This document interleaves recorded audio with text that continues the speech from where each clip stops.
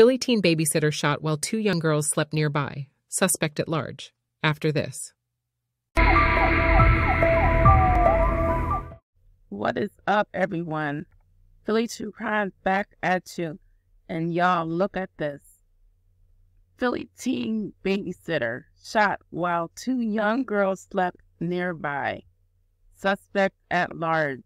A Philadelphia teen was gunned down while he babysat two young family members, both of whom were sleeping nearby when the shooting unfolded, police said. Officers with the Philadelphia Police Department were called on Monday just before midnight to an apartment in Mount Airy where they found a 16-year-old boy suffering from gunshot wounds to the arm and abdomen, NBC Philadelphia reported.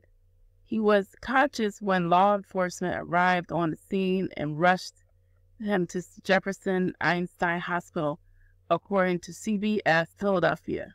He was listed in stable condition as of early Tuesday morning. Philadelphia Police Chief Inspector Scott Small told reporters. The teen had been watching two young girls in a first-floor apartment when he was shot.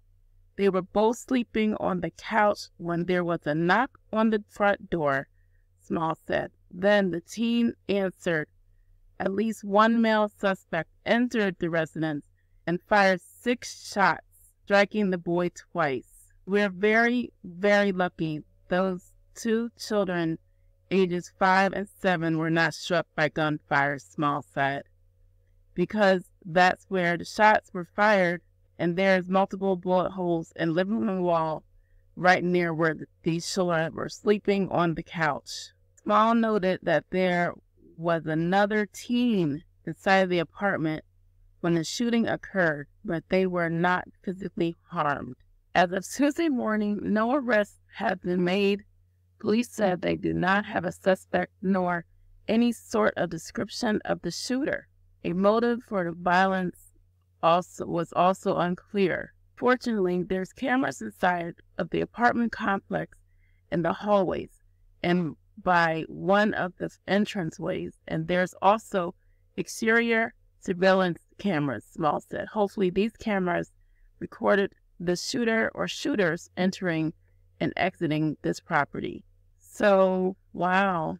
I sure hope that they can find the shooters with the cameras that are on the property. I'm pretty sure they'll be able to hopefully find them. I don't know. This boy's 16. He might have been involved in a incident where the people knew him because they came in, they shot him twice, and there's another teenager in the house. So obviously, I don't know, maybe the boy had beef with these kids. You know, kids they bicker at school or whatever reason they might have had an issue with him. So it's a possibility that maybe these are people that were after him. Luckily, the little girls were not injured. Thank goodness they weren't injured. They obviously was out to injure this poor young man. So hopefully he pulls through and he can recuperate back at home and the suspects get caught as soon as possible. That way they can get off the streets. So this story is very, very strange. Whatever reason, this young boy had people come into the home and shoot at him is a mystery, but hopefully they'll get down to the bottom of this mystery and figure out what the motive was.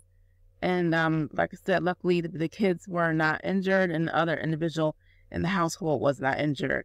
So remember, guys, as crazy as the world can be out there, keep your light shining bright, be safe out there, and do the right thing. And please like and subscribe for the latest Philly crime news. We out.